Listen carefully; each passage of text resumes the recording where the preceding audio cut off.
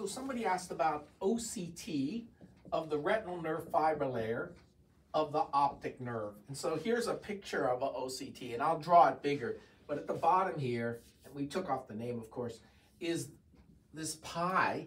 In the center of the pi is what we call the global number. That's the global measurement of the nerve fiber layer. And this OCT is like a line scan that's taking a measurement in a circle of the peripapillary nerve fiber layer.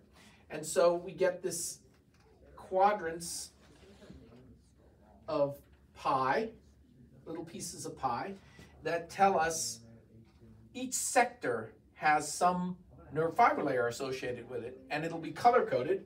Green is good, yellow is borderline, red is bad. And that's just arbitrarily defined as the 95th percentile for the yellow zone, 0.05 on the p-value, and 99th percentile for the red zone. So one of the things you need to know is the nerve fiber layer of the optic nerve, in the temporal fiber, it inserts right into the top like this, superior temporal, and the inferior temporal goes into the bottom.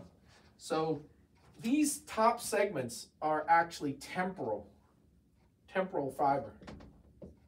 And these fibers here are nasal, and this one is the papillomacular bundle, and this one is nasal. So it's nasal, nasal, temporal, temporal.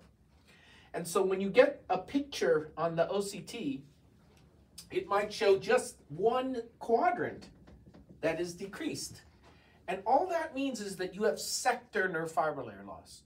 So you can have sector nerve fiber layer loss of just the papillomacular bundle. That usually produces a central or secocentral scotoma.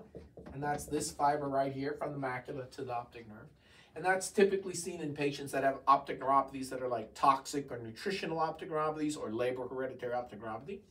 The prototype for the loss of the arcuate temporal fiber, like this, is glaucoma. And so you get cupping that's vertically oriented, and the sector of the temporal fiber might be out. And you can have nasal pallor or nasal cupping, and that is called band cupping because it runs like a band across the optic nerve. So band atrophy, band cupping is the sector form of atrophy. Sector pallor can be up and down, temporal, or it can just be the papillomacular bundle. So the fact that one sector is down tells you that that part of the nerve fiber layer is what's out. It doesn't tell you what the cause is, but in general, temporal fiber with cupping is glaucoma.